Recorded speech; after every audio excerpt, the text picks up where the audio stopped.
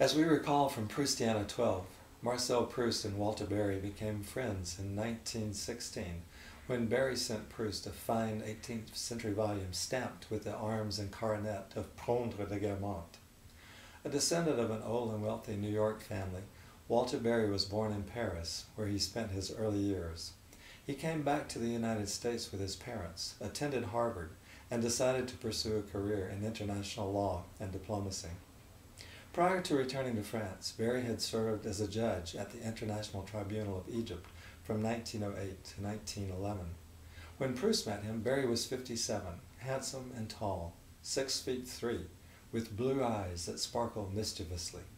An avid tennis player who was remarkably fit for his age, Berry often rose early in the morning to play matches in the Bois de Boulogne. Writing to a friend, Proust described Berry, who enjoyed fine foods and wine, as a man of refined taste who spends his life in antique shops and, what's more, knows all the rich Americans.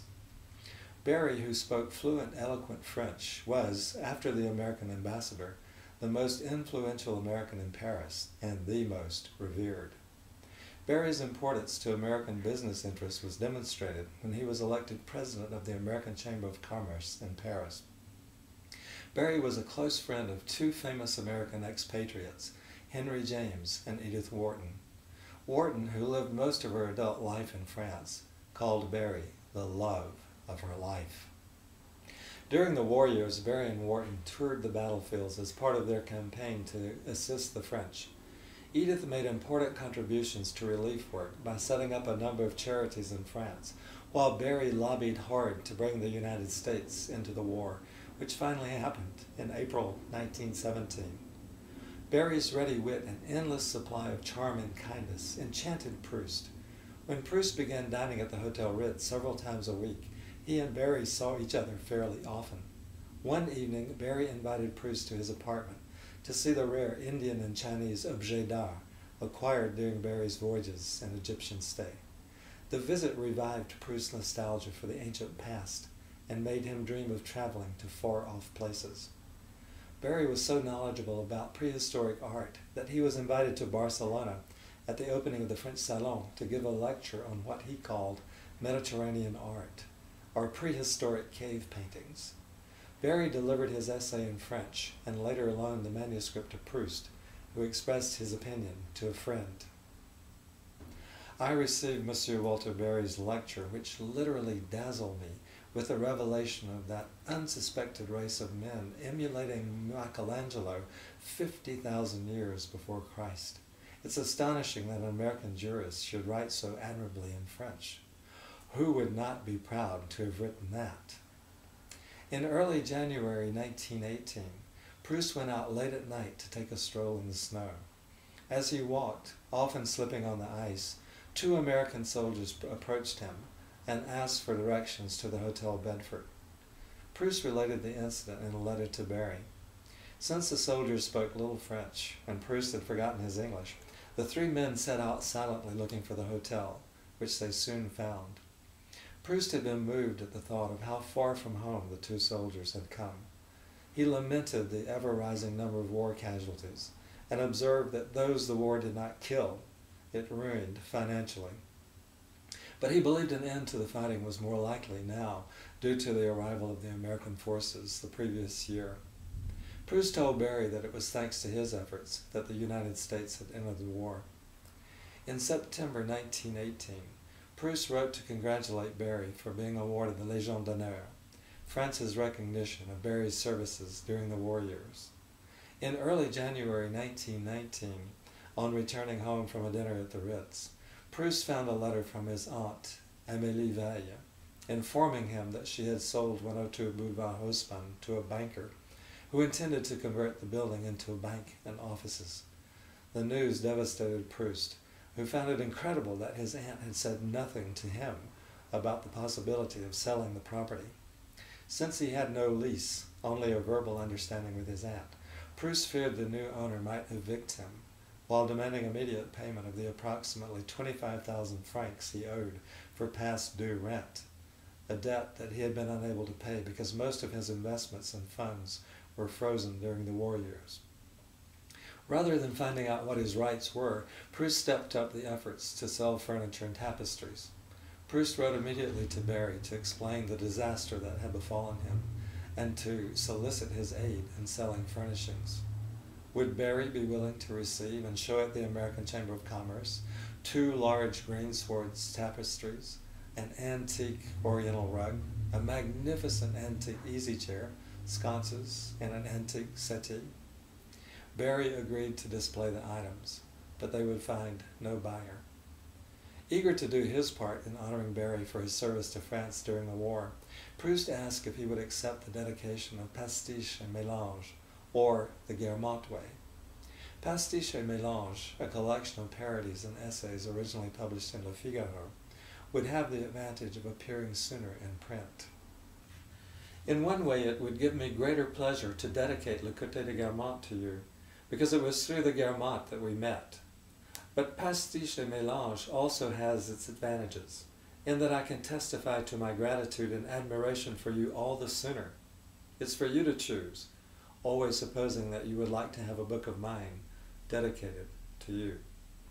Barry replied that he was deeply moved by Proust's intention to dedicate a book to him, and said it must surely be the Guermantes Way, since that name Guermantes had brought them together. But Proust made the choice and sent Barry a copy of the dedication for his approval. He had decided not to wait for publication of the Guermantes Way, at least a year away. The dedication of Pastiche et Mélange, due out that spring, read, "To Monsieur Walter Barry, lawyer and man of letters who from the first day of the war pleaded France's cause before a still undecided America, and with incomparable energy and talent won his case. His friend, Marcel Proust." Proust later told Barry that he considered him the victor in the greatest war of all the wars. The delighted Barry replied that Proust was Madame Grandeur for me. I'll expect to end up in the Pantheon. When it was announced in the fall of 1920 that Marcel Proust, a man of letters, was to receive the Légion d'honneur, Proust received a new stack of congratulatory letters. Henri Bergson wrote his dear cousin that Within a Budding Grove was the worthy continuation of Swann's Way. Rarely has introspection been carried so far. It's a direct and continuous vision of inner reality. Artist Paul Eluard, about to embark for New York, conveyed his congratulations and said that he had always wanted to do an etching of Proust's head, but you never come to see me anymore. From his vacation spot at Le Piquet near Bordeaux, Jean Cocteau sent a brief message. "On you, the red ribbon has meaning. I embrace you." As usual, Walter Barry managed to be charming and witty. Having noticed that Edouard Branly was to receive the Légion d'honneur in the same group as Proust, Barry wrote, "I have learned that the government has brought honor on itself by decorating 2 great Frenchmen, the only truly modern novelist and the inventor of the radio, Branly. Basically, you both practice the same trade, but I much prefer your waves." On December 8, 1921, Proust wrote Barry telling him that after 7 months in bed, he had gone to the Ritz at midnight, where he had asked the head waiter, the good Olivier, if he could dine.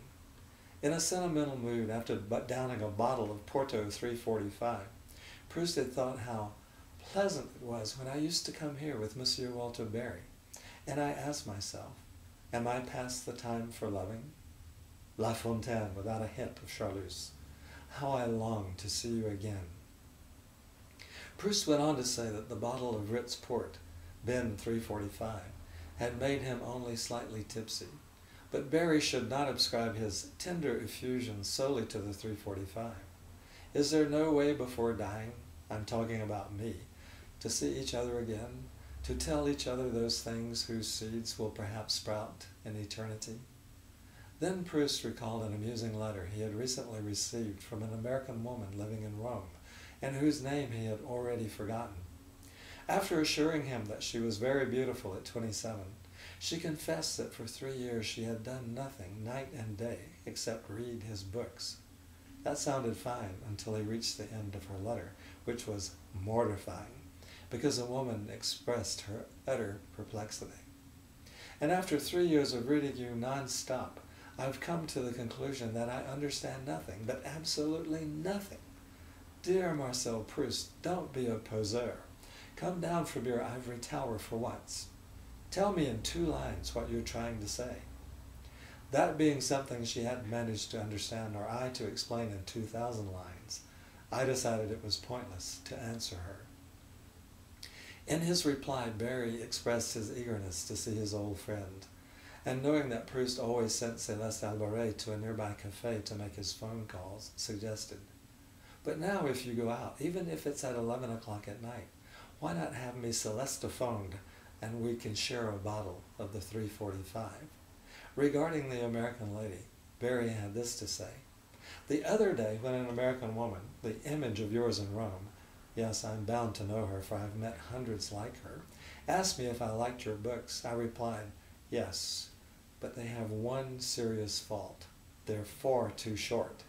And the woman fled, speechless. I might have added that they have an even more serious fault. Having read them, one can no longer read a book by anybody else.